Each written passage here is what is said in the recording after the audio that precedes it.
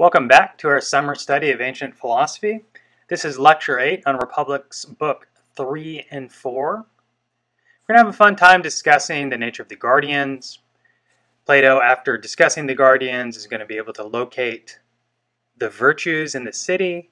We're going to find justice, discover on Plato's view what justice is in the city, and then Plato is going to do some moral psychology. We're going to talk about the nature of the human person. And then we're going to see what justice in the human person amounts to. So it's going to be a fun conversation. So let's go ahead and start off with an overview of the Republic. All right. So I want to remind you of the overall argument in the Republic. So we want to keep this in mind. So as we're getting into some of the particular details, sort of we can see the big structure and see what's going on. So recall we looked earlier at the reconstruction of the main argument in the Republic that Nicholas Pappas provided in his nice guidebook to the Republic. So the first premise is that both the individual and the city comprise forces potentially at odds with one another. And this is right squarely in our reading, so books 2 through 4. So we want to look at that. We want to try to understand what the justification is for that claim. In the later books, which we'll study next week, Plato will argue that for both, justice consists in harmony among those forces. And then in the latter books, 8 and 9, we find that when both are not in harmony among those forces, the result is unhappiness. And the greater the inharmony, the greater the conflict, the greater the anarchy, and the greater the misery. So you get the conclusion that justice is profitable. Now what I want to do is look back at a part of Book 2 that we didn't highlight in the previous lecture. So recall in Book 2, we start off constructing the ideal city.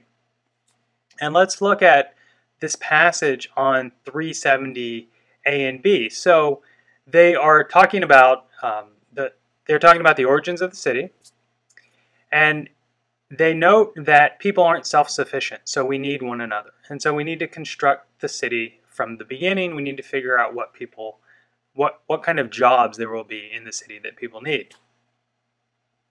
So in 370 A and B, Socrates and Edemetus are talking about what kinds of individuals you'll have in the city. And he says that, what about this? Must each of them contribute his own work for the common use of all?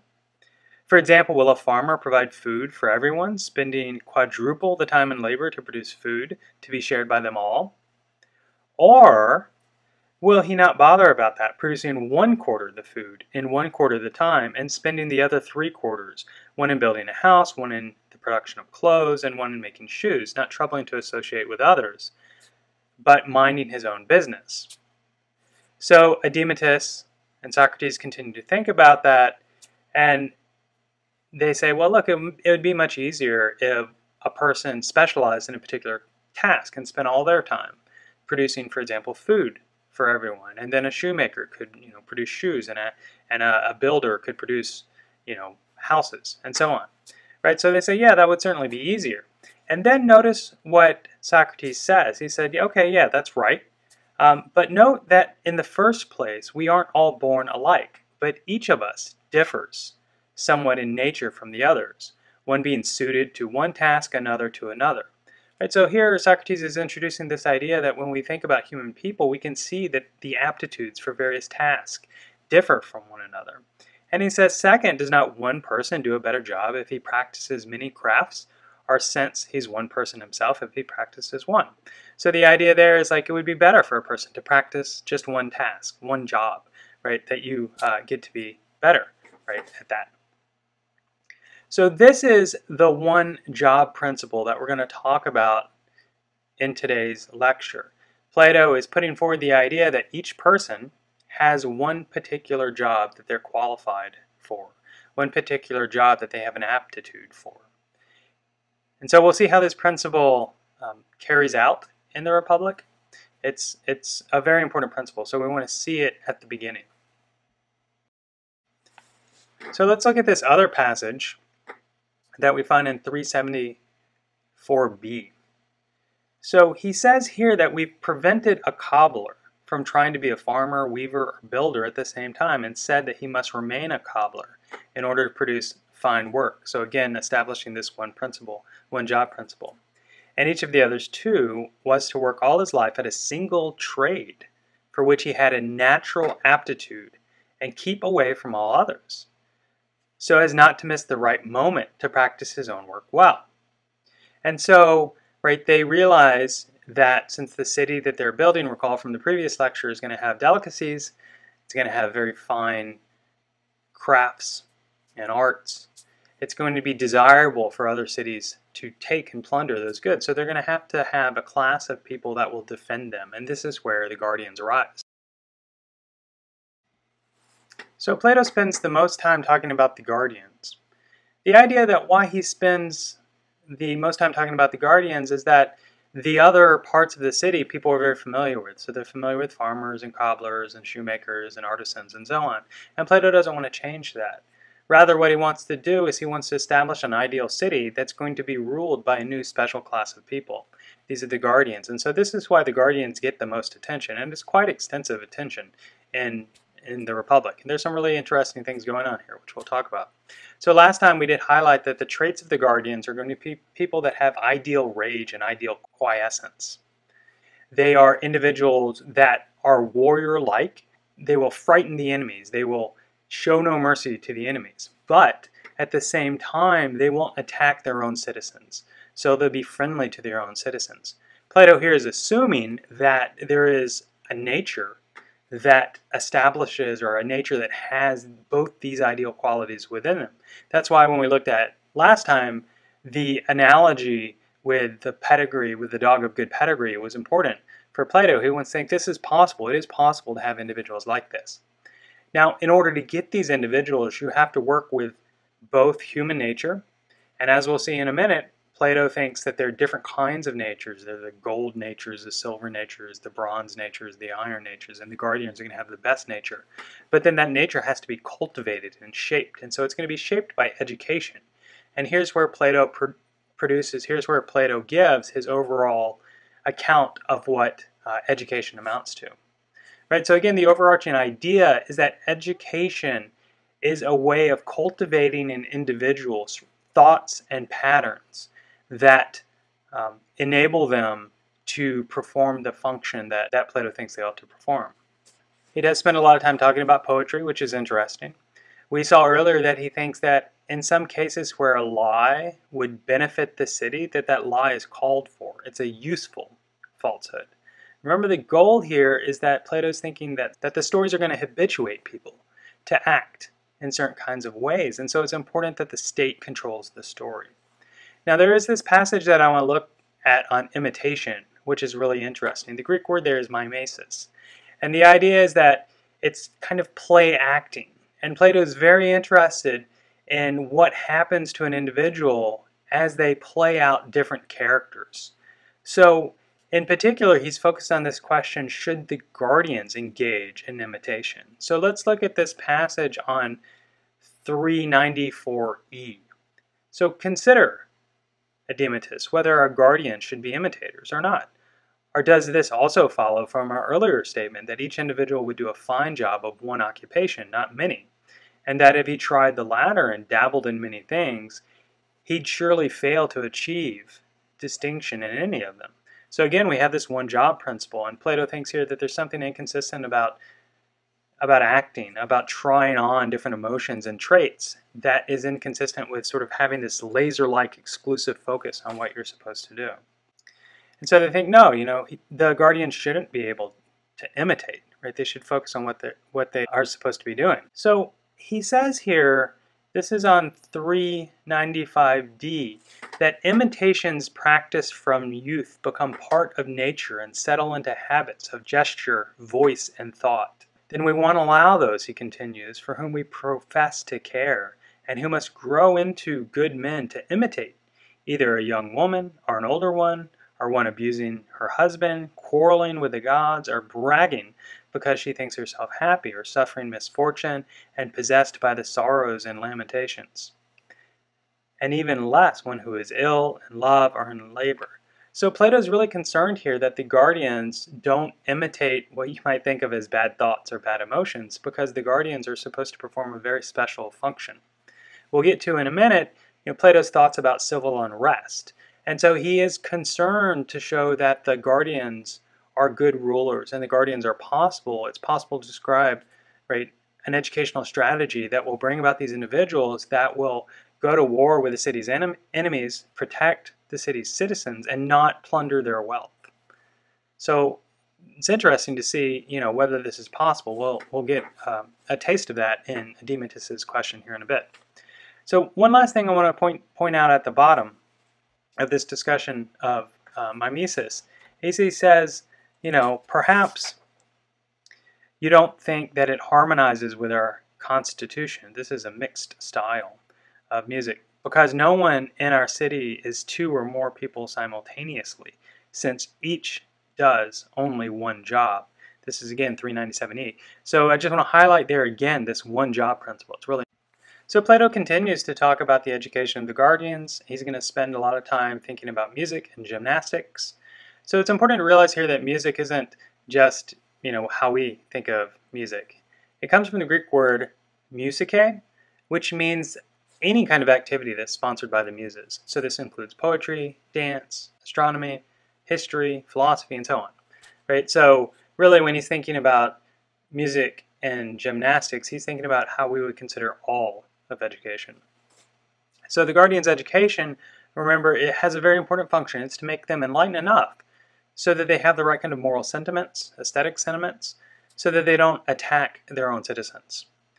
But we don't want to make them too soft. You don't want to inculcate in them a love for delicacies so that they will no longer go to war with their enemies. We want them to be frightening to our enemies. If you're using the dog analogy, you want them to be friendly, right, to your children and aggressive to unknown individuals that may try to enter the house.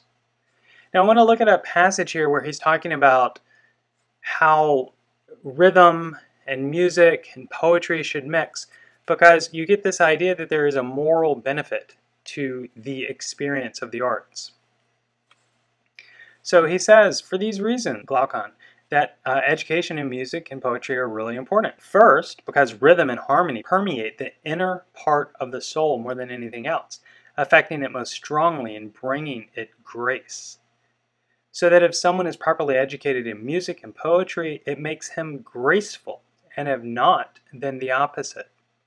Interesting idea that education in music and poetry permeates the individual so that the quality, in a way, of the rhythm, the quality of the words comes to sort of reflect in that individual's soul.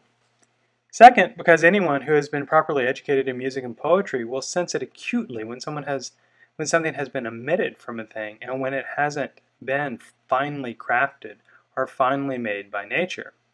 And since he has the right distaste, he'll praise fine things, be pleased by them, receive them into his soul, and being nurtured by them become fine and good. He'll rightly object to what is shameful, hating it while he's still young and unable to grasp the reason. But having been educated in this way, he will welcome the reason when it comes and recognize it easily because of his kinship with himself. So Plato is thinking education is really important because we want to breed these kind of qualities in the guardians. Now, he wants to separate the guardians from concerns about economic interest. They're not going to be paid. They will have all their needs met. They're not going to be able to have private families. They will have wives in common, children. Of those arrangements will be in a way hidden, so people won't know whose child is whose. Right? Plato's trying to describe the guardians as people who are in a way moved purely by moral and aesthetic experience, that do not have the kind of private attachments that cultivate these desires for wealth and possessions.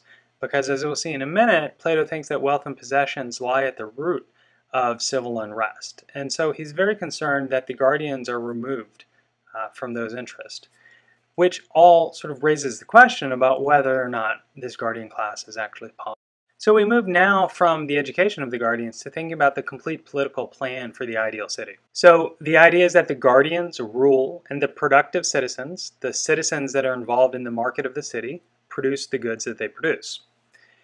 Important to just stress again, right? Plato is trying to separate out the rulers of the city from those concerned with the production and maintenance of wealth. Now, the question here, the problem really for Plato's view, is why don't the guardians, who do not have private possessions and wealth, they have the military power of the state, why don't they plunder the wealth of the private citizens? What prevents them from doing that?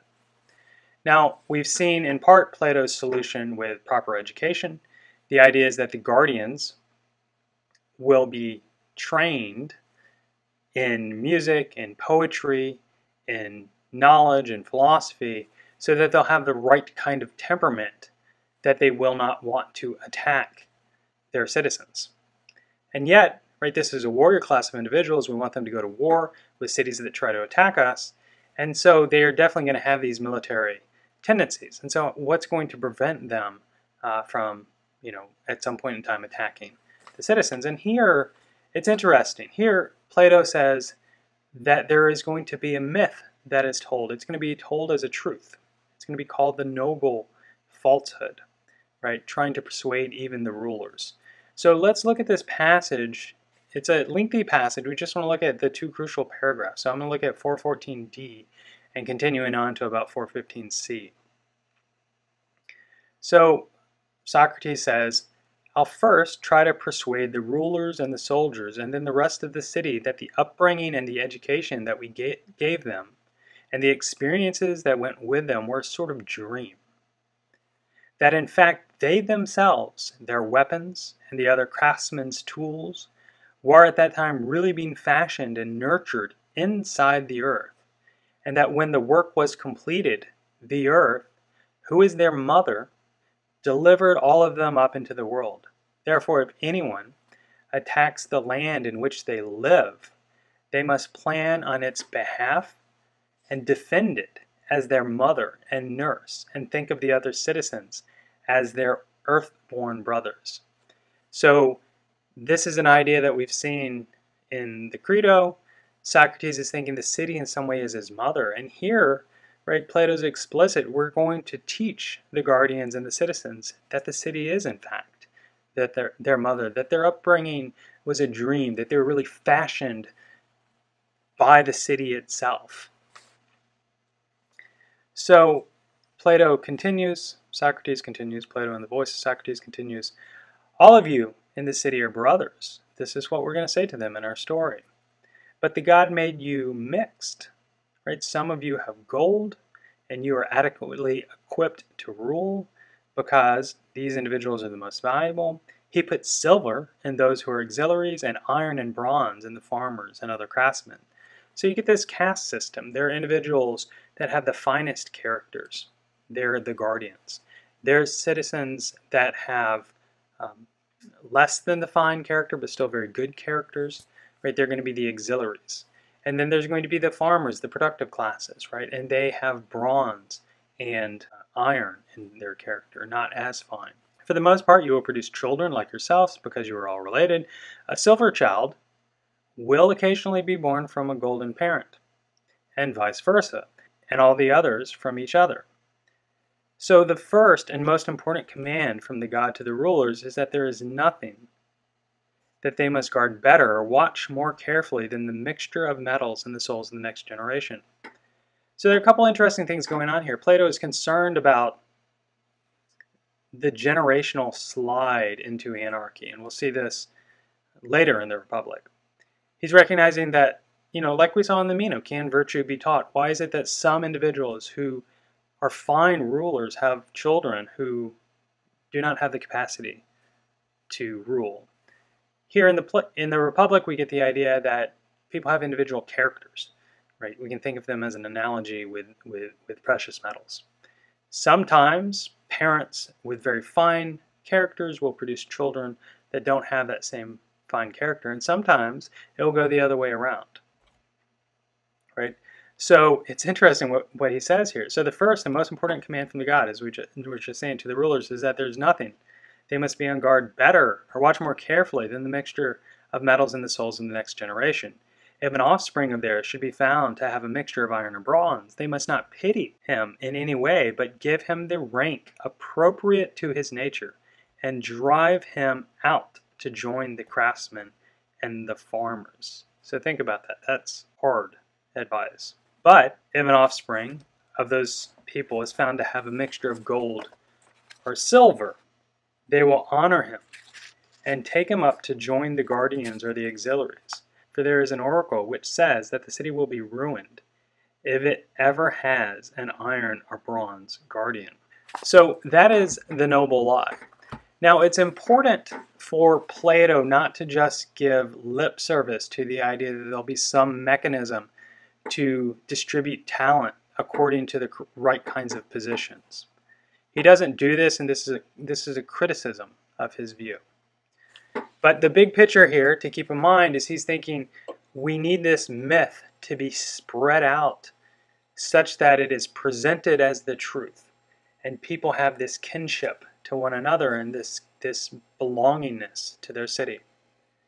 Now it's worth pausing here and asking yourself, what are contemporary noble lies that we are told?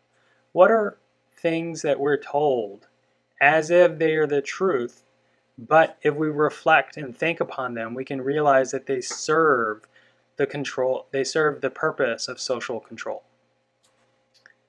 So I'd be interested in hearing your thoughts about that. Email me, put them in your papers if you have any thoughts about that. Okay, so let's look and see how Socrates deals with some objections. So the first objection is that the guardians will not be happy. So this is on 420b. So now we're in book 4. Right? And Adeimatus, right, says, okay, all right, these guardians are all well and good, but they don't have any possessions. Why would they be happy? Why would someone want to be a guardian? You can't take a private trip, you can't leave the city, you can't have a wife, you can't have a family, and so on. So Socrates responds and he says, we'll say it wouldn't be surprising if these people were happiest just as they are, but that in establishing our city, we aren't aiming to make any one group outstandingly happy, but to make the whole city happy or good so far as possible. We thought we'd find justice most easily in the city and injustice by contrast in one that's governed the worst way, and that by observing both cities we'll be able to judge the question we've been inquiring into for so long. So he's saying, look, we're interested in describing the happy city. We don't want to maximize the happiness of one part. The next question for Plato has to do with civil unrest and preventing civil unrest. Plato assumes that wealth and poverty are the main causes for civil unrest. They talk for a while about wealth and poverty, and it's interesting that Plato says here, right, that in the ideal city, it is only properly called a city, like a single city. So if you look at 423a, he says, you're happily innocent if you think that anything other than the kind of city we're founding, the ideal city, deserves to be called a city. And Adeimatus is like, pray tell, Socrates, what do you mean here? He says, we'll have to find a greater title for the others because each of them is a great many cities, not a city. Interesting. Each of these so-called cities, Socrates is thinking, isn't one city, it's just a whole bunch of different cities sort of cobbled together. At any rate, each of them consists of two cities at war with one another, that of the poor and that of the rich, and each of them contains a great many. If you approach them as one city, you'll be making a big mistake. But if you approach them as many and offer to give to the one city the money, power, and indeed the very inhabitants of the other, you'll always find many allies and few enemies. And as long as your own city is moderately governed in the way we've just arranged, it will, even if it has only 1,000 men to fight for it, be the greatest. Not in reputation, I don't mean that, but the greatest in fact.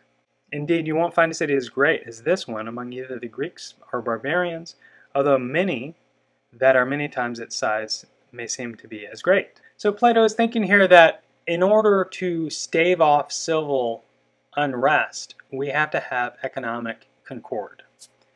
And this is going to consist in a well-ordered society where the guardians, those with the authority of the state, the authority of the police, the authority of the military, don't have economic interest.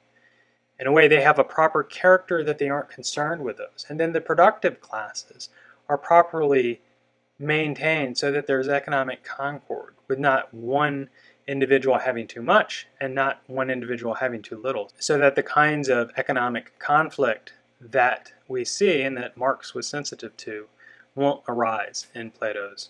All right, so now we begin to get back to the main question: what is justice? And Socrates lays out his strategy here. So 427e, you can see his strategy. He reasons as follows. He says the city, as described, is perfectly good. They constructed the ideal city. They didn't leave anything out. So that the assumption is, as they're constructing the ideal city, right, the city that they produce is going to be good. So premise 1 is supposed to be true, given the method that we've been engaged in from books 2 up to book 4. And he draws the conclusion from that because the city is good, it is wise, courageous, moderate, and just. Now this does make a big assumption that the qualities that make a city good, the qualities that constitute the goodness of city, consist in exactly 4 virtues: wisdom, courage, moderation, and justice. And so he can then draw the conclusion that if we locate wisdom, courage, and moderation within the city, whatever is left that makes the city good is going to be justice. So he starts off by identifying wisdom in the city. The discussion there begins in 428. B, he says, well, what is it that makes the city good? We can see it's wisdom. Where does the wisdom of a city lie in? Does it lie in the carpenters, that they have knowledge about carpentry? And Socrates and his interlocutors say no, it lies in the knowledge of how to rule, which is knowledge that the guardians have. So notice what he says there at the end of that conclusion. He says a whole city established according to nature would be wise because of the smallest class, the guardian class, and part in it, namely the governing or ruling one. And to this class, which seems to be by nature the smallest, belongs a share of the knowledge that alone, among all other kinds of knowledge, is to be called wisdom. So this knowledge of how to rule is political wisdom possessed by the guardians. And then they say, okay, well, what about the courage? Where is courage found in the city? And he says below that, 322c, the city is courageous then because a part of itself that has the power to preserve through everything its belief about what things are to be feared, namely that they are the things and kinds of things that the lawgiver declared to be such in the course of educating it. So courage here is a kind of preservation. It's a preservation of what is to be feared. So and then they turn to moderation, and moderation in the city, as he talks about in 430e, is a kind of order, the mastery of certain kinds of pleasures and desires. People indicated as much when they use the phrase self-control and other similar phrases. Now the Greek word there is sophrosune, and it means, in a way, tempered judgment, good judgment, a sort of self-regulation. It has a wider sense of self-control than we would typically think of. So there is a note, sophrosune, right, has a wide meaning: self-control, good sense, reasonableness, temperaments, and in some cases chastity. Someone who has this virtue of moderation is able to keep their head under pressure. So having found the 3 virtues in the city, wisdom, courage, and moderation, we turn to find where justice is. And Plato says here in 433a that justice is doing one's own work and not meddling with what isn't one's own. So again, we have this one-job principle. He says that meddling and exchange between the 3 classes is the greatest harm that can happen to the city. So you get this idea that justice here is harmony. It's proper balance between the various parts, where each part is performing its own task. So he says on 333c that justice is the power that makes it possible for the individuals to grow together in the city and preserves them while they've grown for as long as it remains there. So it enables the entity to hold together, to flourish this is what Plato thinks justice is in the city. So we turn now to justice in the soul. So we just saw, after a long discussion, what justice in the city is. Justice in the city is harmony, proper balance between the parts, with each part performing their task, which enables, it's the power that enables, right, the city to be unified and to flourish. So now Plato is going to apply this to the individual. And so the first thing he's going to want to do is to argue that within the individual there are a variety of parts, and that justice in the individual is going to consist of a harmony of regulation between these parts. So what we get is an argument that the soul has three different parts. So we start with the first premise, right, that conflict in the soul implies different parts opposed to one another. So the idea is, like, if you see conflict, see one thing pushing this way and another thing pushing that way, then we can separate those two things, right? There's the push and the pull dynamics, and so there have to be different forces that are operative there. So look, for example, at this passage on 436c. So Plato says, it's obvious that the same thing will not be willing to do or undergo opposites in the same part of itself in relation to the same thing at the same time. So if you have a single entity that doesn't have parts, right, it's not going to undergo a change in opposite. It's not going to be, right, hot and cold. It's not going to be, colored and not colored. It's not going to be, and it's not going to be calm and agitated. So if we can find this in the soul, then we can say that there has to be two different parts, right, in the soul. So the next premise, right, is that desire is opposed by the calculating part of the soul. So let's look at an example that Plato gives here. So this is on 493a. So he's thinking about this example related to thirst. Hence, the soul of a thirsty person, insofar as he's thirsty, doesn't wish anything else but to drink. And it wants this and is impelled to it.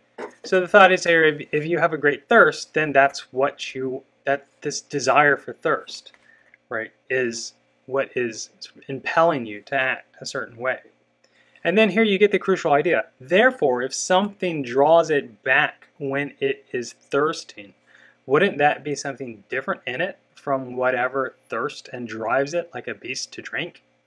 So the thought here that Plato has is, like, if you really have a strong desire to drink, so suppose you want a nice cold glass of lemonade, but suppose also, right, you know that your grandma's lemonade is super sweet and you're trying to regulate your sugar intake.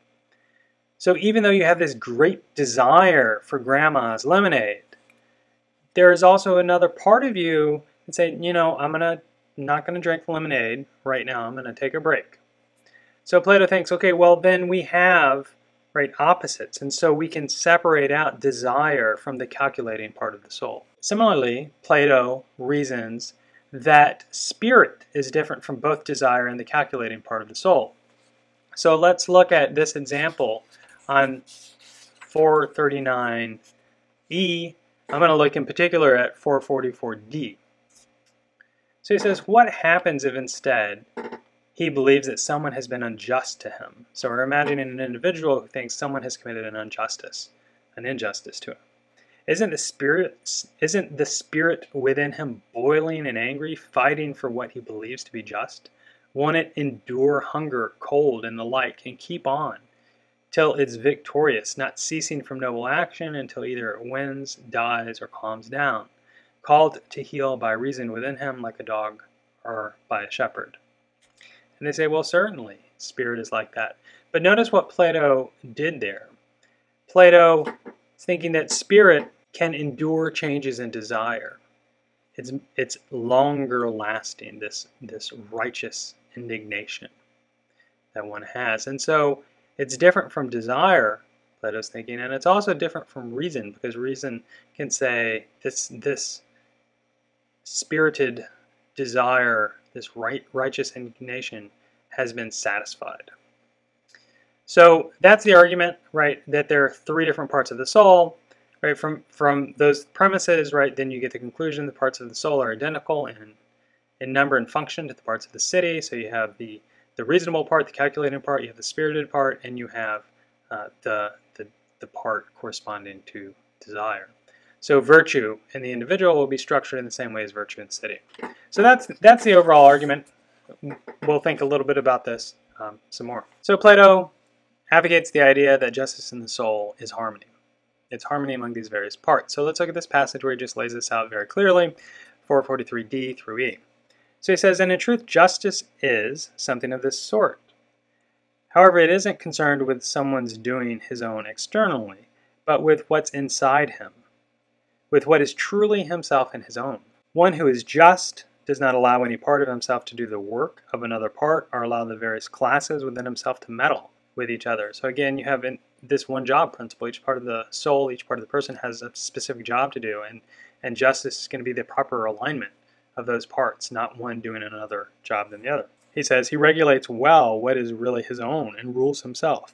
He puts himself in order, is his own friend, and harmonizes the parts of himself like 3 limiting notes in a music scale, high, low, and middle.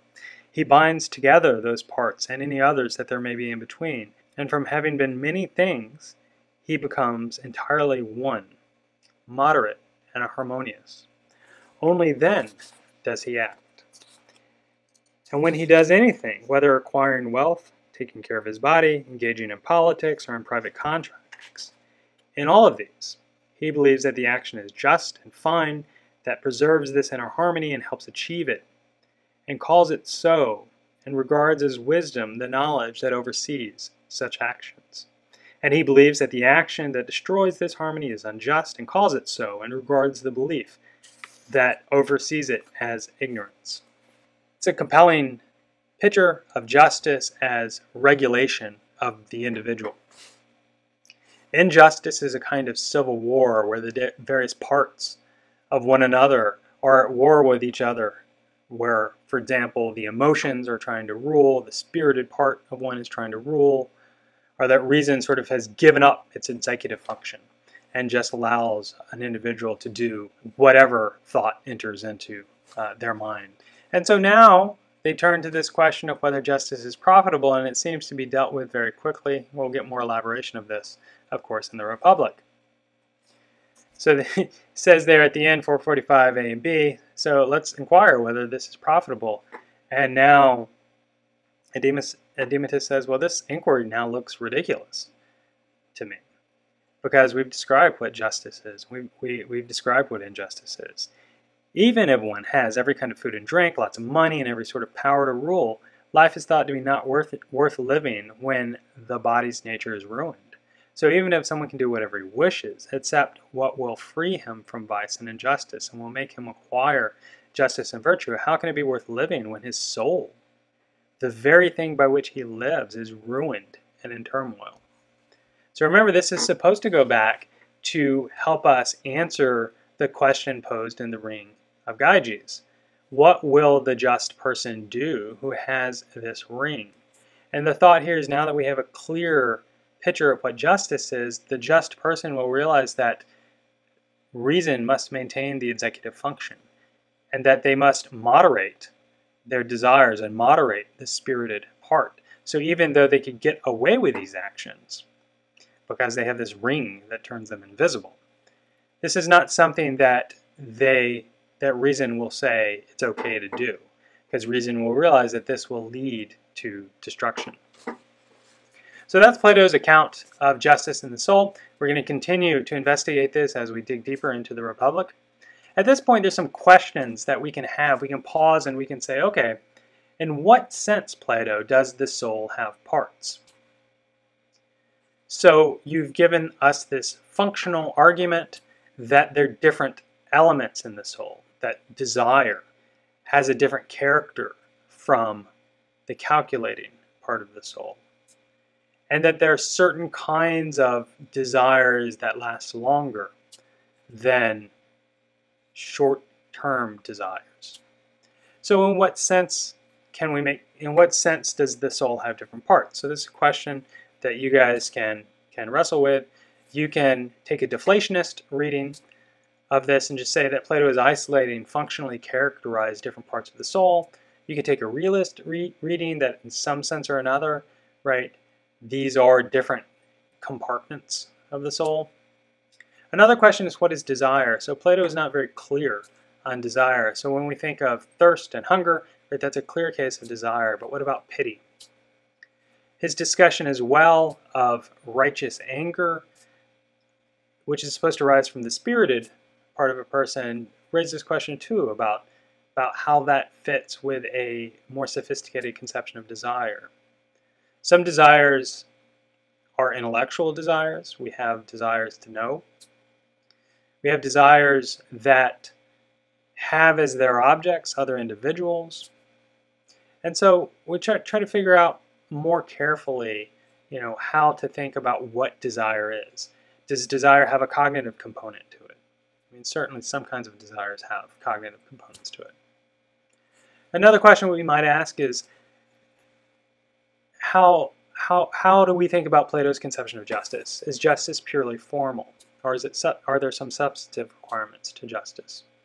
As we've seen, that justice in the city and justice in the individual is just the proper alignment, the proper regulation of those parts. That doesn't give us any substantive principles of justice, not on the face of it. Maybe with some argument we can get that. So we learn certain principles of justice. For example, that you must give to individuals what is their due. How does that fall out of a principle? How does that fall out from a conception of justice that Plato is giving us here? That justice is proper alignment between the parts. You might think that it's wrong, it's a violation of justice for one city to attack another city and plunder its goods. How does that fall out of Plato's conceptions of justice in the city? Similarly, we can ask, how closely does Plato's conception of justice resemble justice as we often conceive of it? Right? So how do we get these substantive requirements on justice? That it's unjust to take someone's property without remuneration for that property and without their consent. How do we get principles, for example, that guide medical ethics, that you have to get an individual's consent in order to perform a procedure on them? How does that follow out? How does that follow from this regulation principle? So these are questions that I want you to think about. You might think about these for your final paper.